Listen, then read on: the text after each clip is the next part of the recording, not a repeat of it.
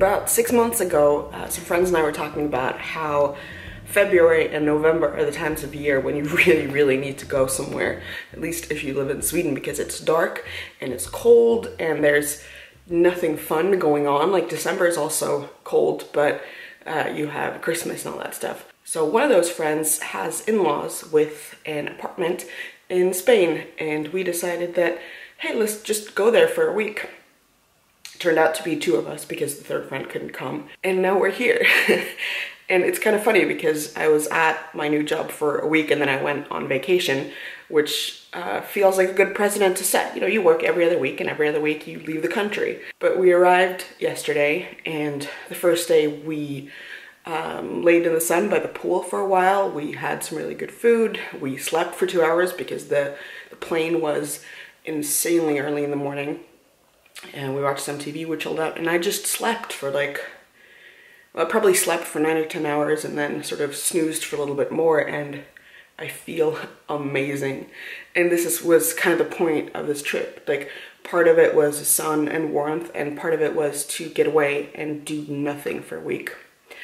Unfortunately, that isn't true because I also have to finish some writing today. I have to send off 2 pieces to 2 different editors, which is kind of the freelancer's life. But after that, I'm just gonna do nothing. And I mean, this is my view while I'm working. I mean, really. Actually, never mind the pool. If I just step out onto this little balcony here, I can see the ocean. And you may not know this, but I love the ocean. I love the ocean, I love lakes, I love ponds, I love all kinds of water. And I mean, even if it had just been the pool, that would have been amazing. I pretty much expect to spend a couple of hours in there every day. But the ocean, I'm by the ocean. There are palm trees and sun, and it's the middle of November. And if you're not from the northernmost part of the globe, you won't understand how amazing this is. I could sit out here and work if I wanted to. Actually, now that I'm thinking of it, I don't know why I'm not sitting out here. Boom, working out here.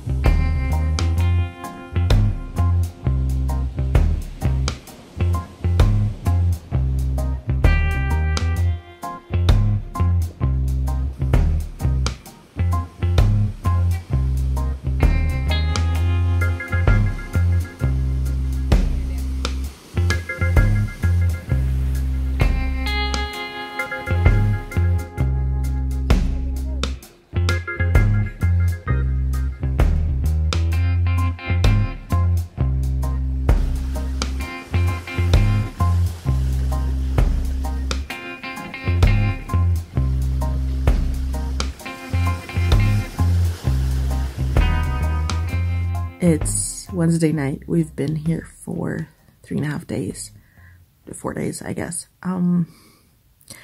We just kept doing nothing, like sleeping late, eating good food. I've done a little bit of work, as little as I can get away with.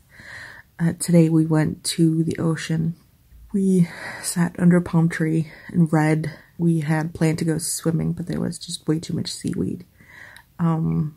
We went back, swam laps in the pool for an hour, ate good food, drank some wine.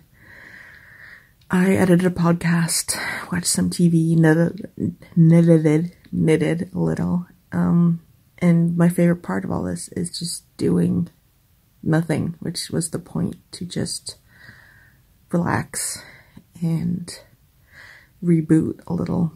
And it's kind of funny because even with all the swimming and walking, we're not doing that much, but now that I'm talking about it, I'm getting tired. But we're still sleeping a ton, and I think maybe it's, you know, scientifically you're not supposed to be able to catch up on sleep, but I think that's more of like you can't catch up on a weekend on a week of no sleep. I do think that the body can catch up on relaxing and just sort of reset itself, and I think that's what it's doing now. And I think I needed this. And I was in bed by 9. So I'm gonna go to sleep now. I put my mouth guard back in. I got this because I don't grind my teeth as such, but I squish my jaws together, which gives me headaches, and apparently it's not that good for the teeth either. So far, the best thing we've thought to say is, she sells seashells by the seashore.